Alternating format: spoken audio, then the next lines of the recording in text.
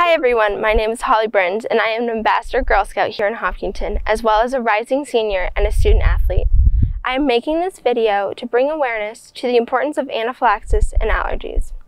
With some of my family and friends having anaphylaxis, it has always been very important for me to bring awareness to others and encourage education on the topic.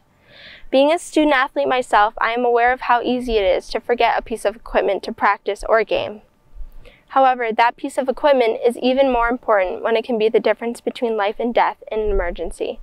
This piece of equipment is an Epi-Pen. An Epi-Pen is used when someone is having an anaphylactic reaction to an allergen.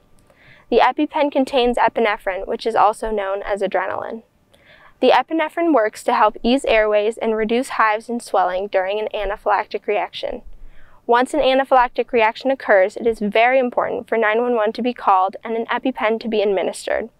So what is anaphylaxis? Anaphylaxis is a severe, potentially life-threatening allergic reaction. Many people know that they have anaphylaxis and what their allergens are, but some don't. Sometimes an anaphylactic reaction can occur to a new allergen, in which case it is always important to carry your Epi-Pen if you're aware of your allergy, or to know where the closest Epi-Pen will be in case of an emergency.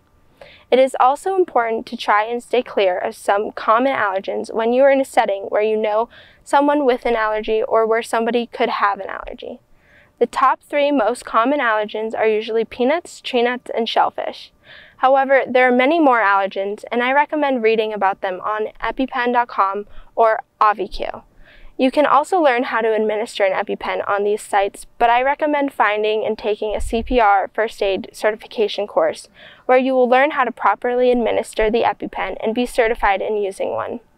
If you have any other questions about anaphylaxis and allergies, I recommend looking at Epi-Pen or AviQ, or reach out to your doctor. A few minutes educating yourself on the topic is the first step in reducing the risk of a reaction, and every second counts. Thank you for watching.